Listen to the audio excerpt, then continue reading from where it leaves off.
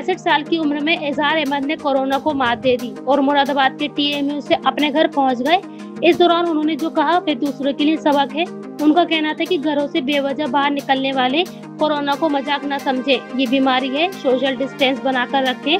अगर आज एक दूसरे से फासला बनाए रखेंगे तभी कल एक दूसरे के करीब आ पाएंगे। उन्होंने पॉजिटिव मरीजों के साथ शहर के लोगों को भी ये नसीहत दी और किसी भी हाल में हिम्मत न हारने की सलाह दी। हिम्मत और हौसले से ही कोरोना को मात दे सकते हैं। अमरोहा के मोहल्ला चौक निवासी इजहार अहमद परिवार के साथ दिल्ली में रहते हैं। एक जमाने में वे अमरोहा के मशहूर टेलर रहे, लेकिन बढ़ती उम्र के साथ उन्होंने अपने पेशे से दूरी बना ली। लॉकडाउन में वे 18 मार्च को परिवार के साथ दिल्ली से अमरोहा आ गए। दिल्ली कनेक्शन और निजामुद्दीन मरकज के आसपास मोबाइल लोकेशन मिलने पर स्वास्थ्य विभाग की टीम उन्हें जिला अस्पताल ले आई थी। सैंपल कराकर उन्हें आइसोलेट कर दिया गया था।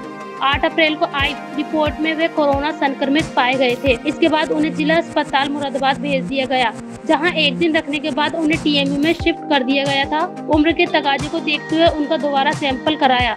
16 अप्रैल को उनकी रिपोर्ट निगेटिव आई थी। इसके बाद तीसरे सैंपल की रिपोर्ट भी निगेटिव आने पर उन्हें मंगलवार को टीएमयू से डिस्चार्ज कर दिया गया।